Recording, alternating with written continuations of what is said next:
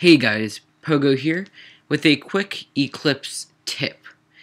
For those of you that don't know this, there's actually an incredibly helpful shortcut in Eclipse that allows you to see the decompiled source code of a particular method or class. For example, if I hold Command on my Mac and click on, say, Inventory, you'll see that it opens up this window that allows me to view all of the information about a class, all the methods and source.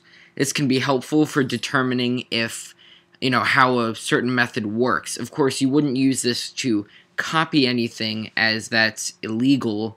But if you just wanted to quickly check and see, does this method do what I think it's going to do? Does this method work the way I think it's going to work? This can be very helpful. But as you can see right now, this is not very helpful. We see this, and basically what we're getting here is the compiled bytecode. If I take a look over here, or let's find a class that's not abstract, like an async player chat event, as you can see in this constructor, all of this code right here really isn't very helpful, because this is the compiled bytecode that the Java virtual machine will use to actually run the program or the library. So what we're going to do is we're going to fix this so it will actually show code that is easily understandable. So what you're going to want to do is go up to Help, then Install New Software, click Add next to Work With. For location, you're going to go ahead and type in this URL, feeling.sourceforge.net/update. This will of course be in the description, and hit OK.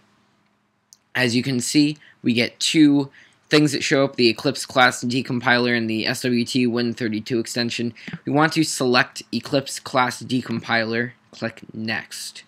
It's just going to get everything ready for us, and as you can see, this Eclipse class decompiler is going to be installed. So go ahead and hit Next and accept both license terms, then click Finish. As you can see right now, it's going to go ahead and download the plugin and anything else that's required of the plugin, and then it's going to automatically install it. So you're just going to have to give this a little bit of time to run, but it is generally pretty quick and you can get a good view of what's going on. Now if you're in the middle of working, you can click Run in Background, and it will go ahead and put that down in the background. So if you want to look at it again, you can just click at the very bottom with that little bar, and then you will see the installation progress. I'm just going to go ahead and pause this until it's done. Alright, so we've gotten a little bit farther, and I get this pop-up right here. You want to go ahead and check that you trust the certificate. It's just the computer making sure that you're okay with everything here, and it is fine, so hit OK. It has now at this point finished downloading and it's installing, which of course will take a lot faster.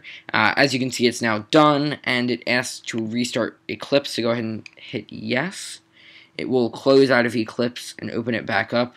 If you're wondering why there are two Eclipses, it's because it didn't close out before it opened, so I have this one that's not actually opened and that one right there, but no need to worry about that. So as you can see, it is now starting up. We can close out of the progress, and let's just give it a second. Now if we go ahead and command click, you're gonna have to give it 1 second to load everything up, and as you can see, we now have very readable code.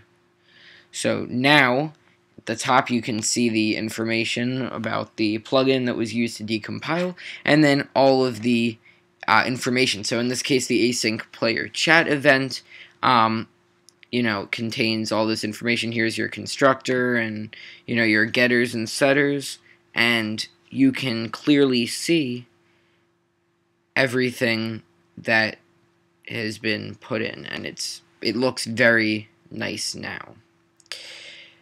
So that's all for this video. Just a fix for that class not found the thing that wouldn't let you take a look at the source. Again, don't use this to look at source code that you're not supposed to look at. Bucket is, of course, open source, so this is fine, but for the most part, you're not going to want to do this because if the creator of the plugin or program does not want you to see the source, if they don't make it available, then they don't want you to see it, and you should not decompile it. As always, subscribe if you want to see more, comment with what you want to learn. If you like this video, click the like button, and I will see you guys soon. Bye.